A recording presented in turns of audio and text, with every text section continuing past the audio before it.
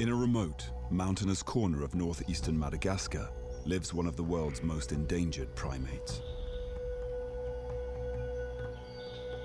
There may be only 300 Silky Sifaka lemurs alive today, and these rainforests are their only home.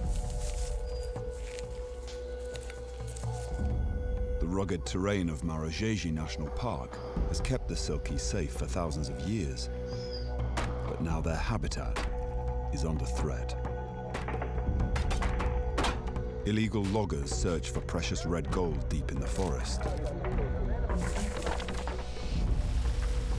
while a primatologist races against time to uncover the secrets of these rare and elusive lemurs before they are lost forever.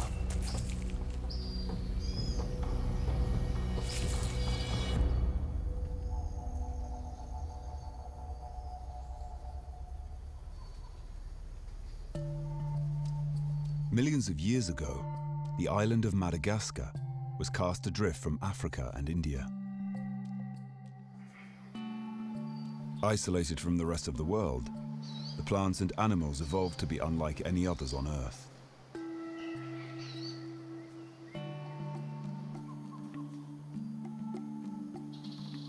Ancient primates found refuge on the island. Without the larger competitors and predators of mainland Africa, they multiplied and diversified into the 100 species of lemur that live here today.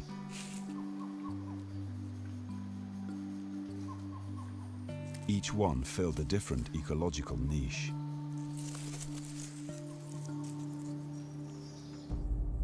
One group became high-altitude specialists, preferring to live in the most remote mountains and valleys.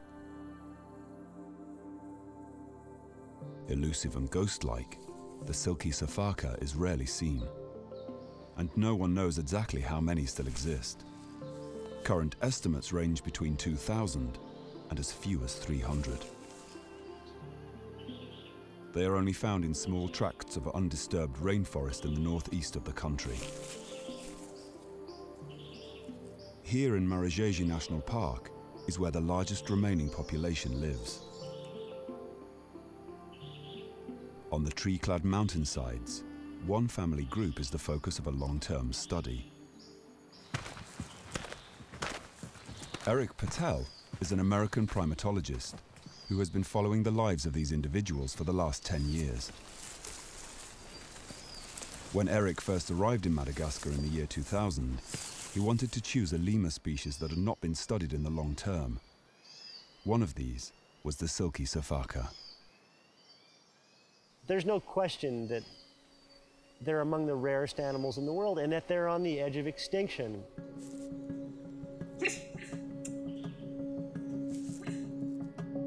Currently, we're trying to determine how many Silky Sifakas are left, and we know there are not very many.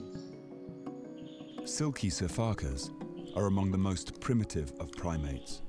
They're neither monkey nor ape, but the predecessor of both.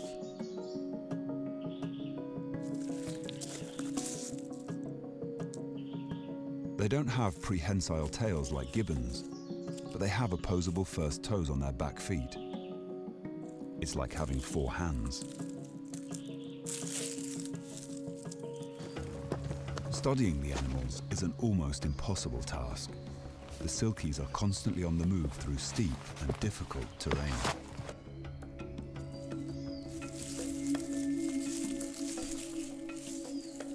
This makes them one of the hardest animals on Earth to track. It takes a team of people just to keep up with them.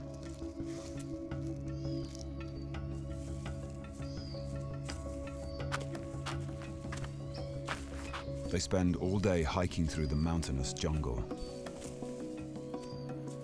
The Silkies feed on many different types of plant. So in order to get the varied diet they need, they cover huge distances during the day, feeding as they go. Very little is known about this species. And now Eric has a rare chance to observe their behavior from birth. 2 babies have been born in the group.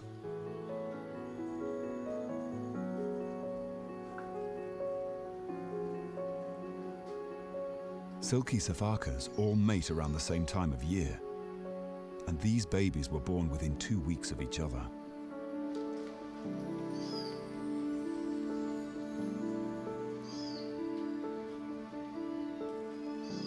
For Eric and the group, it's an exciting moment. For one female, raising young is still a novelty. She's inexperienced, but hopefully with the support of the group, she'll become a more capable mother.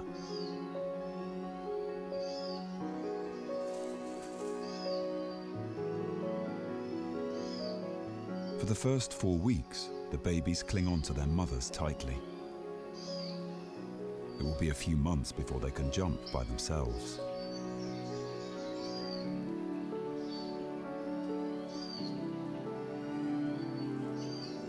Infant mortality is known to be very high in Silky Sifakas, and many newborns have been lost in the past. Their stronghold, Marojejy, is a World Heritage Site. The remoteness of the park provides a haven for the Silkies. They are extremely sensitive to habitat disturbance, and for many years these dense mountainous forests have provided a safe retreat. But now, this remote haven is under attack. Gangs of men, armed with axes, venture deep into the forest.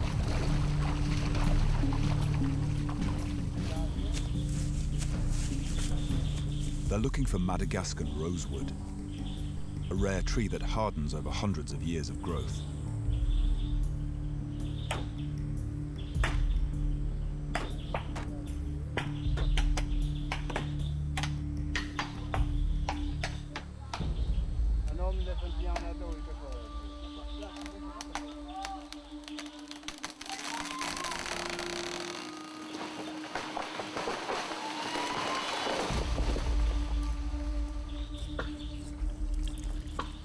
Over the last 5 years, international demand for rosewood has grown, and the logging industry has gained momentum.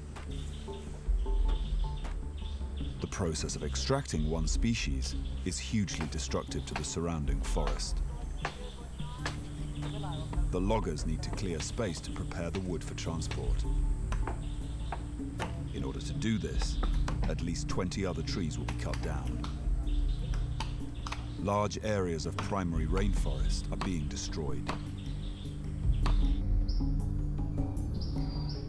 Eric's concern is that several types of precious hardwood that are currently targeted are vitally important to the ecology and habitat of the Silky Sifaka. And along with rosewood logging comes bushmeat hunting. Large groups of loggers are camping in the forest for weeks at a time, hunting wildlife to supplement their diet, and lemurs are often a favorite menu item.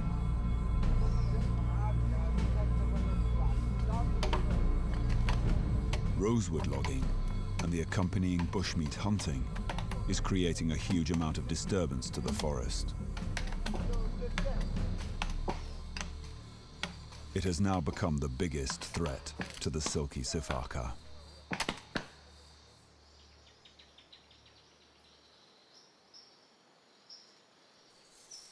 The wide range of plants in Marojejy play a vital role in the lives of the Silkies. Finding out details of all the trees they feed from could help to conserve them. Eric is undertaking a study of their diet, but he needs local knowledge. Robari Desiree is a guide working in Marojejy and has an in-depth knowledge of the plants and animals. He has lived here all his life and has witnessed firsthand the destruction of rosewood logging. Robari has come to appreciate that the needs of the loggers and that of the Silky Sifaka meet at a few valuable species of trees. Robari's help has been crucial in Eric's dietary study. He is one of the few people who can identify all the types of plants that form part of the Silky Sifaka's diet. He is also notorious within the team for having personally tasted every kind of food that they eat. It is not fully understood why the Silkies need to consume so many different plants, but finding out the details of their diet is crucial to conserving them.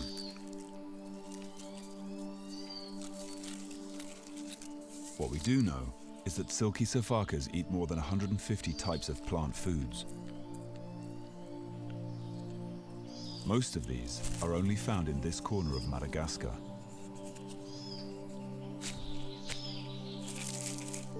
All these different food trees are spread out over their home range. Part of Eric's research involves getting samples of all of them, which is not an easy job. The team embarks on a collecting mission.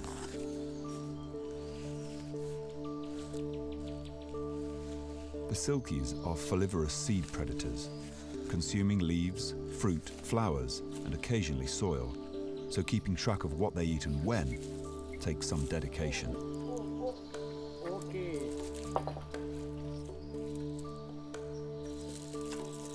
The collected samples are dried and will be sent to a lab in Germany, where they can be analysed for their nutritional values. This knowledge of the Silkies' diet will provide vital clues into their eating habits and highlight which trees are essential to their survival. Recording what the infants begin feeding on is an important part of the study. From the day they were born, Eric has been watching them closely to see how often they are being fed and how they interact and are looked after by different group members.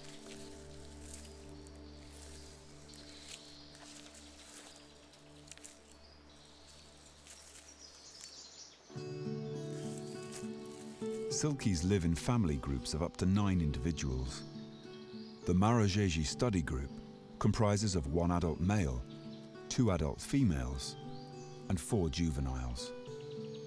They all take part in the care of the infants. Shared parenting, or alloparenting, is unusual amongst primates, but Silky Sifakas often display this behavior.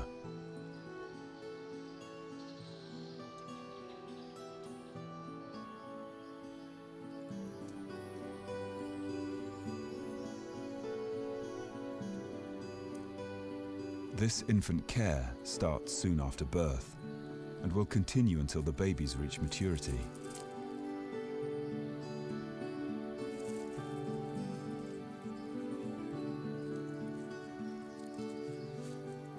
The older mother is a lot more attentive to her infant. She's raised numerous offspring, and she's clearly more experienced and more relaxed.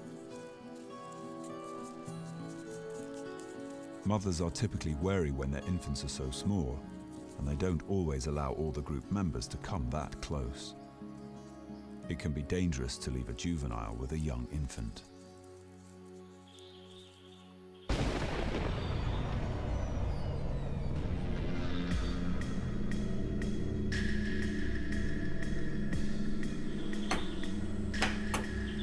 Cutting rosewood within the protected areas is illegal. But over the course of the last 5 years, political instability has led to a breakdown of the laws that protect the forests, causing illegal logging to skyrocket.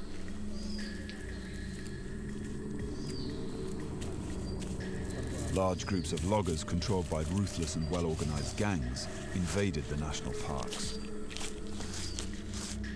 Marojejy is about 550 square kilometers, and there are only a dozen park rangers attempting to cover some of the most difficult terrain in the country. This is a large mountainous reserve, and virtually impossible to monitor effectively. Rosewood is a rare species, randomly spread throughout the forest, and finding the trees relies on the knowledge of the local people. Every tree that's cut down has to be dragged out by hand. One log can weigh up to a ton, and it takes 6 men to drag one piece at a time through the thick forest.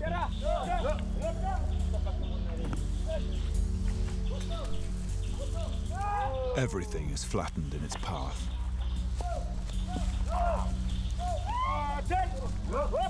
With no roads, the heavy pieces are dragged over many kilometers to get them out of the forest. The whole process takes days and is only possible with the involvement of hundreds of local people. For them, it is a matter of survival,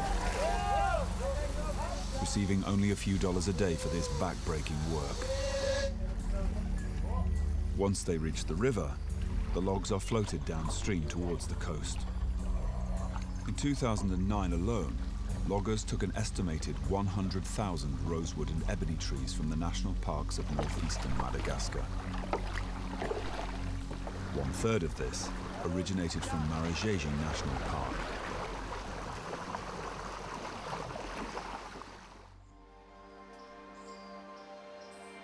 It is late afternoon in the forest, and a few of the males are wrestling.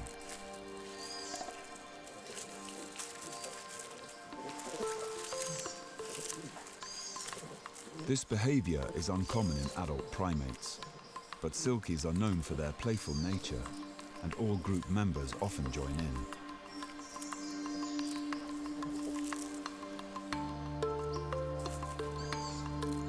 These tussles, which appear to be just for fun, can go on for up to an hour.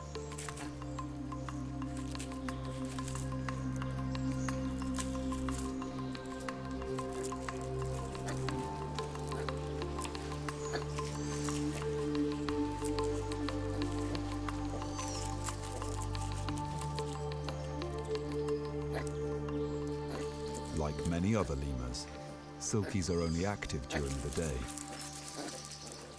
As the light fades, they head to the tops of the tallest trees to find a safe place to sleep.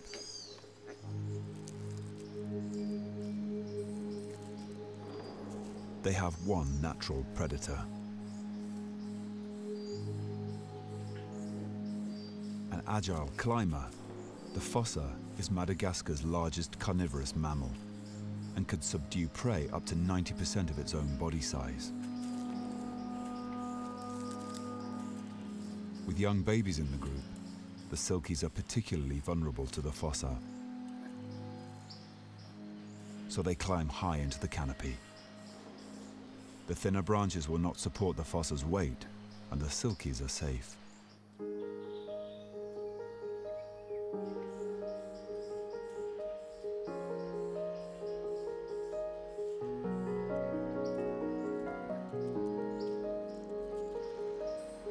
For Eric's team, this is an important part of the day. It's critical to see where the lemurs sleep, as this is the only way of maintaining contact with them the following morning.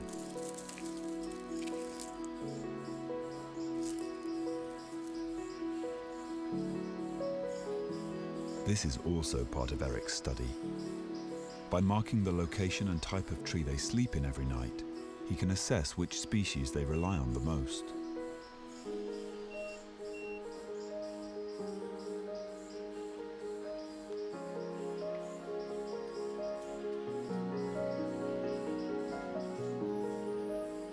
One of the group's favorite sleeping trees is a palisandra tree. In Malagasy, it is known as the money tree. There is a very real danger that the loggers could easily shift focus to this kind of tree. It is also a precious hardwood.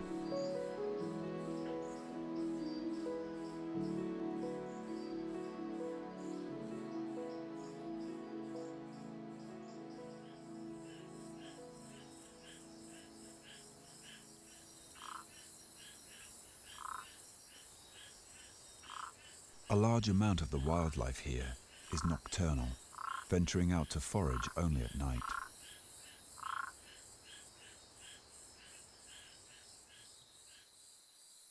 A perk of the tiring hike back to camp is finding weird and wonderful creatures in the dark forest. Whoa. Taking advantage of the lower temperatures and avoiding bigger predators, they move under the cover of darkness. One doesn't have to spend too much time here to see another world of plants and animals. Almost every biologist that comes to Marojejy finds new species.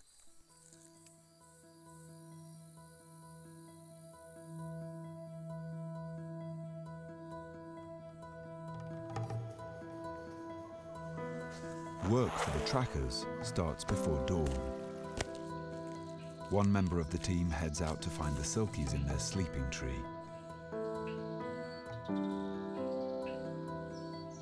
He needs to get there before they start to move off, otherwise they could be lost for days.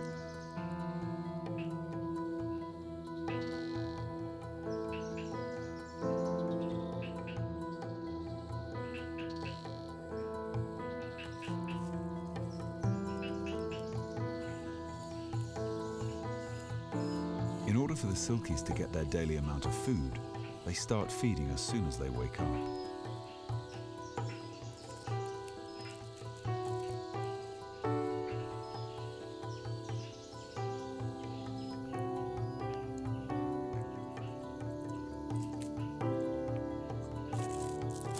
But soon enough, they begin to move.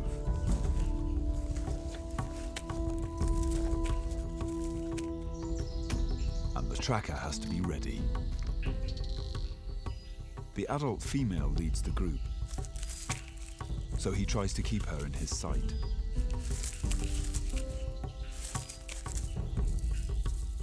The Silkies bound from tree to tree, feeding as they go. Their long back legs enable them to make huge leaps.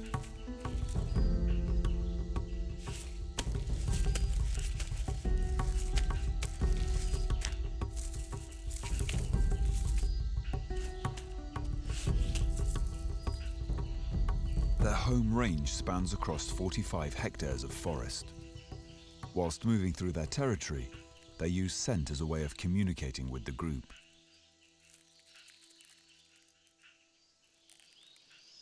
Males rub their chest glands against trees in response to female scent marking, and to let intruders know that this area is occupied. Eric and the rest of the team head out to find the group that's being followed. The Silkies could be anywhere by now, and only by locating the tracker can they make contact. Sound travels far in the mountains and valleys. Woo! Woo! Woo! 2 calls means the tracker has the animals in sight, and the rest of the team move in.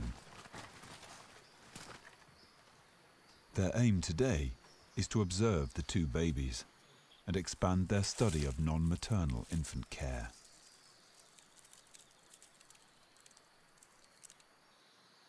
The 2 mothers continue to show very different behavior towards their young. The younger mother still allows other members of the group to care for her baby. Another young male now grooms her infant. She seems to need the help more than the other mother.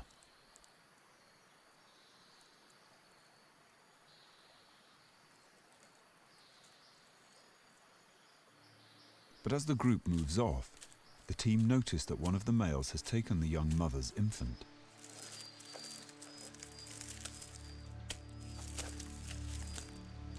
Eric and the trackers follow close behind. It's normal for sub-adult males to groom and play with the baby, but carrying and traveling has rarely been seen. At only 4 weeks old, the infant is still dependent on its mother's milk. The male is unable to feed it.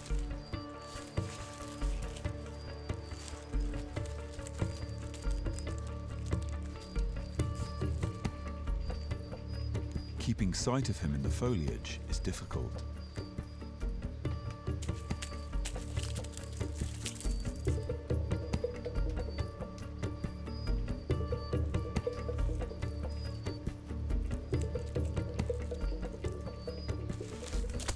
The male splits off from the rest of the group, and they lose him in the dense forest.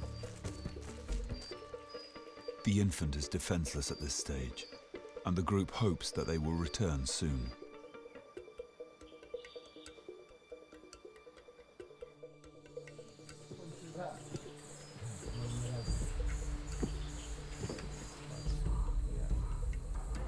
They're calm now. They talk about a plan to try and track the young juvenile and the missing baby. We feel a certain sense of responsibility for these infants and for each of the individuals in our main study group. So anytime anything happens, I mean, it's all we talk about. It's all we think about. It's our only reason for being here is this group of Silkies. So when something happens, we don't sleep and we're worried.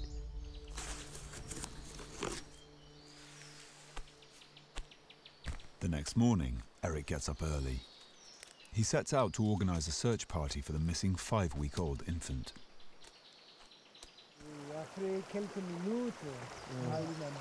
One member will stay with the group, while the rest search high and low. The forest is vast, and the Silkies are fast travelers. The male could be anywhere by now.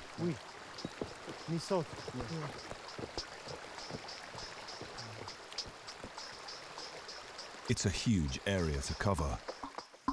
It'll be like looking for a needle in a haystack.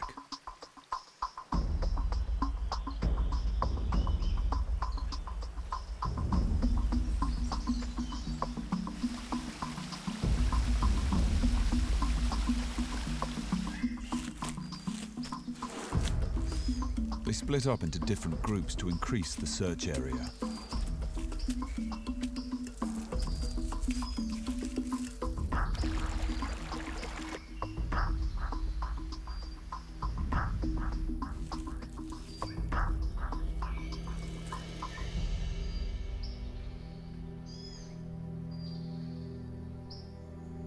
Eventually, the team come across the missing infant's mother. It's difficult to know if she's distressed, but she doesn't appear to be actively searching for her infant. She's been permissive with her previous babies, and now she's suffering the consequences.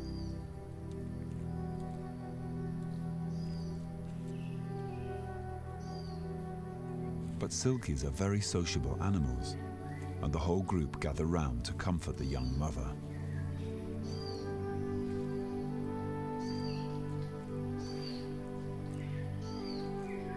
The remaining baby goes to her to suckle.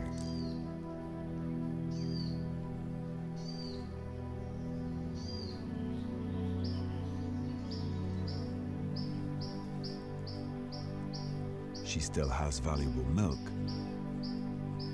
but no baby of her own to offer it to.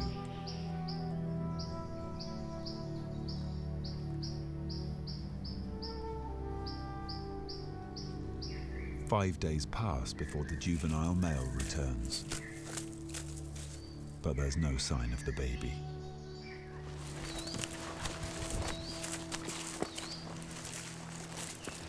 Eric's never heard of a case where alloparenting has led to an infant death at such a young age.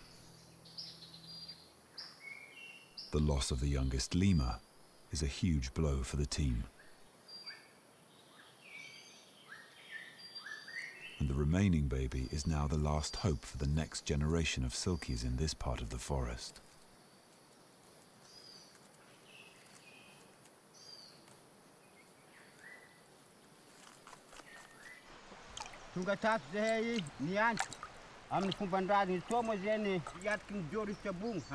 Malagasy people believe in the power of the ancestors. To restore harmony, their help is solicited. It is believed that their spirits live among the trees.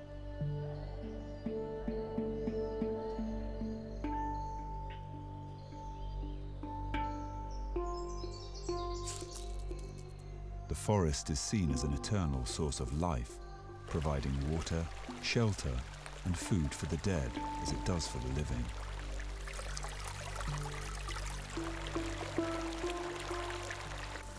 Water from the forest supplies the villages below. For many centuries, Marojejy has provided for the people living on its edges. Unlike the rosewood logging, the harvesting of wood for building and burning is on a local subsistence level.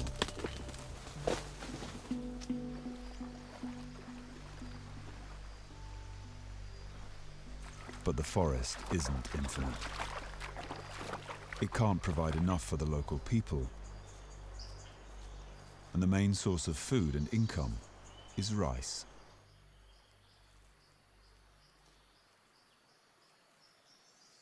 Supplied with water from the forests above, rice fields dominate the landscape surrounding the park.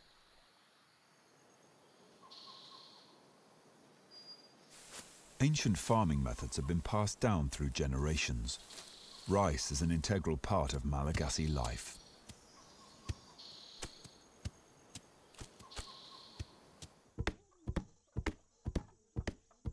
The human population is exploding in Madagascar, and the northeast, where the park is situated, has one of the highest human densities on the island.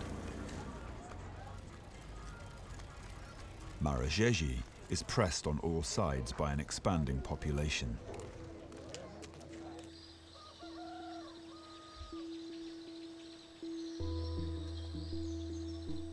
But there isn't enough flat land for rice available, so subsistence farmers are using forested slopes, where a shifting cultivation known as tavi is practiced. Trees and bush have to be cut and burnt to clear the land for more rice. But as the space for growing crops diminishes, repeated slash and burn is exhausting the soil of its nutrients. Eventually, large areas of forest are transformed into wastelands where nothing will grow.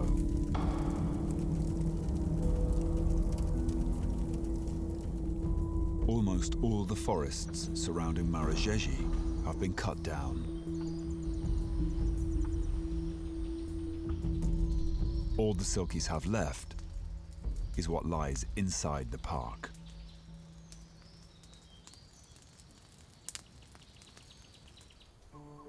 Since humans arrived on the island of Madagascar 2,000 years ago, 90% of the original forest has been lost.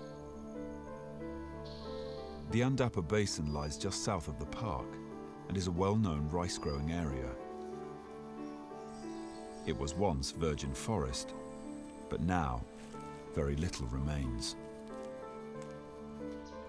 Robari Desiree is personally buying up land to create his own private nature reserve. He's trying to turn the tide and increase the size of protected areas so that all the unique wildlife at least has a chance. The Anjanaharibe Reserve is also an island.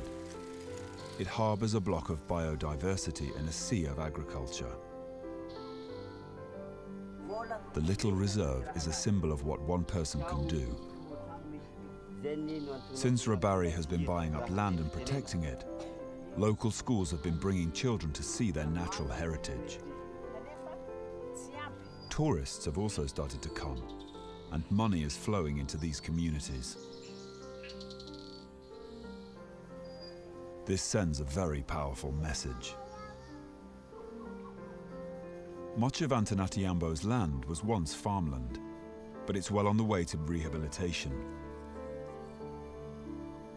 reversing the surrounding trend of destruction.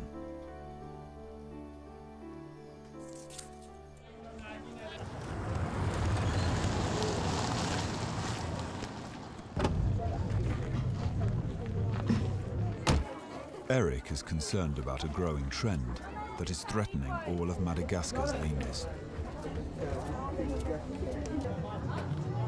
Every year he goes to Sambava, the nearest city to the reserve, and finds lemurs that are kept as domestic pets. He revisits these homes every year, and he finds that most of the lemurs die within a few months. Kept with a string around their neck and fed bananas every day, pet lemurs don't survive long outside their natural habitat. They need a varied diet, which cannot be provided in captivity. Keeping lemurs as pets is illegal, but these laws are rarely enforced. At another house nearby, Eric discovers crowned lemurs in cages. But this time, something more sinister could be going on. They are being kept in breeding pairs. This could be for sale to the pet trade, or worse. Bushmeat is popular in Madagascar, and many people view wild lemur as a delicacy, not only at home, but also in restaurants. All lemurs have a slow reproduction rate, so the growing bushmeat trade stands to make a major impact on their future. Eric conducts surveys all over Marojejy, and in the deepest, darkest parts of the forest, the team often find temporary shelters. These are made by hunters and rosewood loggers, and they often find evidence that the gangs are eating lemurs to survive. Bushmeat hunting is rapidly becoming a primary conservation threat. The rosewood industry is driven by a huge demand on the international market.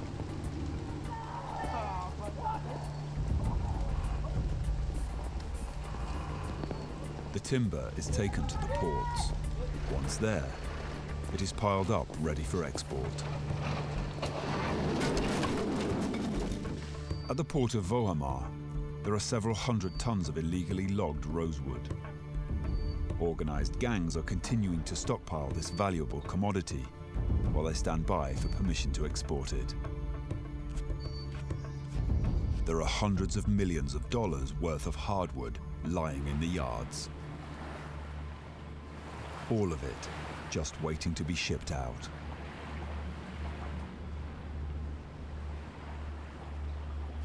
"90% of the rosewood, ebony and palisander is manufactured into high-end Chinese furniture.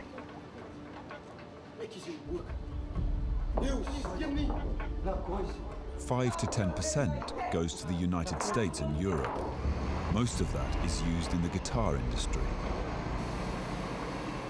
In 2009, 7,000 cubic meters of rosewood left the ports of Madagascar at an estimated value of $220 million. Although all the timber going out of the country is illegal, the rosewood traders are able to acquire the documentation to make it look legitimate. In April 2010, the government reinstated the ban on exports.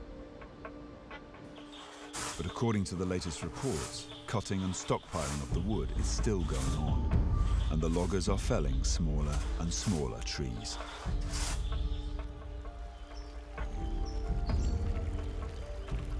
Amongst the locals, it's a subject that no one wants to talk about.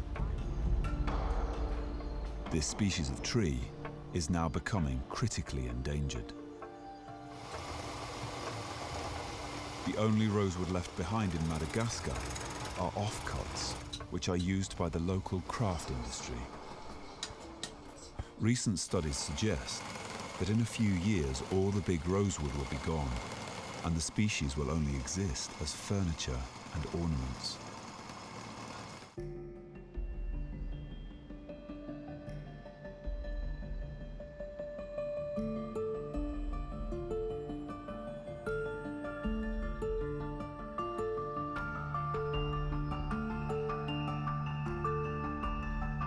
Storm clouds build as the rainy season approaches.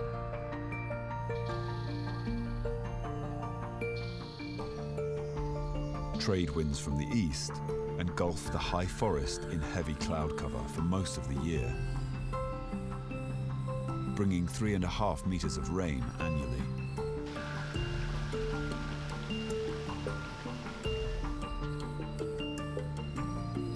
During the summer months, the rain starts to fall heavily. It is known as the time of breaking thunder, and this can mean bad weather in Marojejy.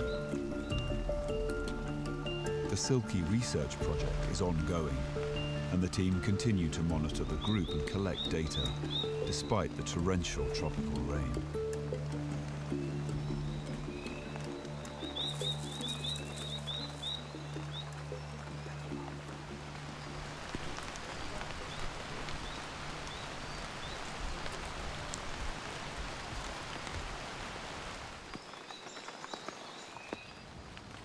The surviving infant is now 6 months old and is starting to take bigger steps towards maturity. Weaning has begun, and even the older, more cautious mother is moving faster and further away. Her infant is struggling to catch up.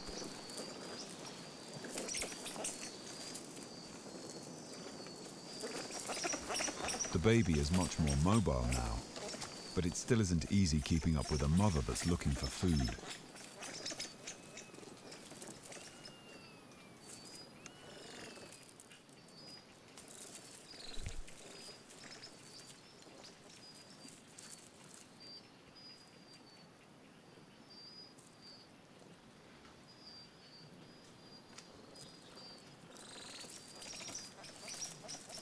It is time for him to find his feet. She's reluctant to carry the infant all the time and is trying to promote independence.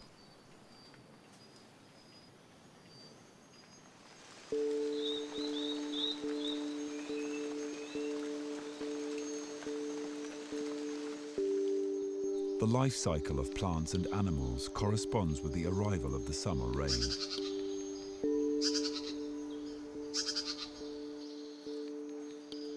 The forest is teeming with life. The breeding cycle of birds is synchronized so that their young are ready to fledge during this time of abundance. A pair of paradise flycatchers are also encouraging their chicks to leave the nest. The availability of ripe fruit, flowers and young leaves peaks during this period. For the lemurs, it's a time of feasting. Silkies are highly selective eaters, searching for a specific part of each plant. As seed predators, they consume the hard inner seeds rather than the soft outer pulp.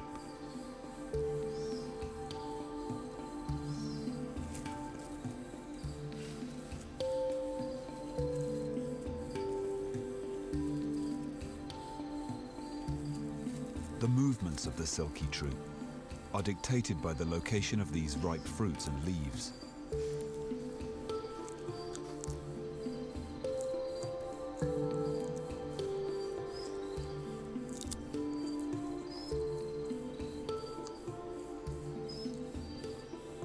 Their bodies are perfectly suited to cover the long distances as they search their home range for food.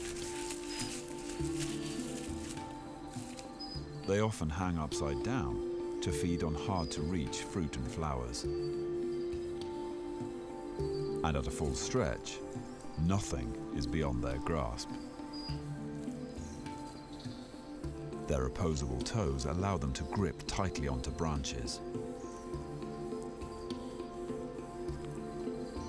Since the shifting seasons affect the availability of foods, it makes replicating the silkies' diet practically impossible. For this reason, it isn't feasible to raise and conserve them in captivity. Their world remains within the borders of Marojejy National Park.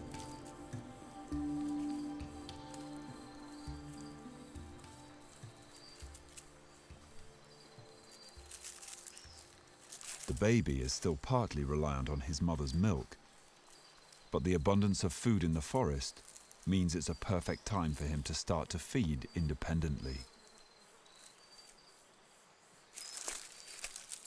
He is starting to explore the forest,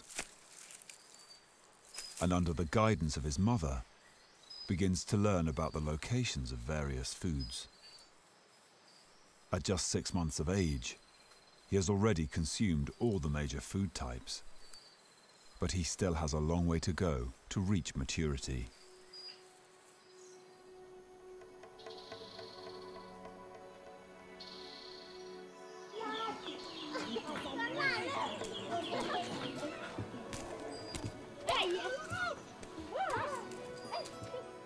The remoteness of the Silkies means that many children living in the settlements surrounding the park have never seen them.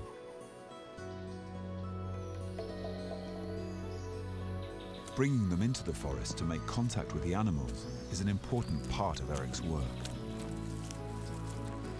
He is positive that once people come to visit the wildlife and the lemurs, the incentive to preserve the habitat will grow. Eric and his group know that they cannot save Silkies simply by studying them. The value of taking local villagers out to interact with the lemurs and get to know them individually makes them appreciate the creatures that live on their doorstep.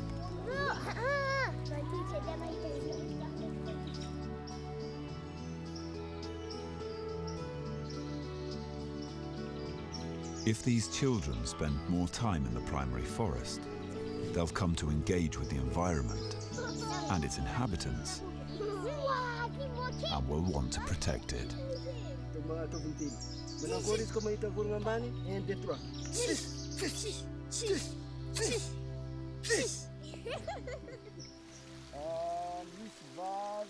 Although we face a lot of challenges here, I am becoming a little more optimistic because we have so many dedicated people working with us now. It takes a couple villages to save this species, and we're getting a couple villages behind us.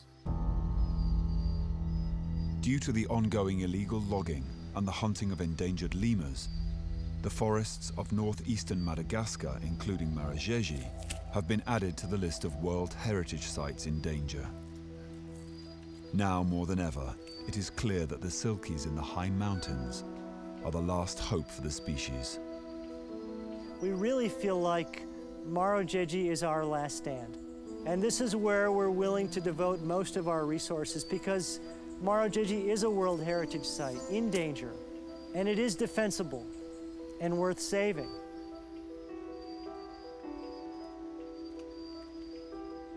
We still don't know how many Silkies are left, and it may take many lifetimes to understand their complex social behavior. But spending time with the animals has given Eric a huge insight into their lives and that of the people living alongside them. And it is only with this clear understanding of the critical issues they face that we might have a chance to protect these rare and beautiful animals.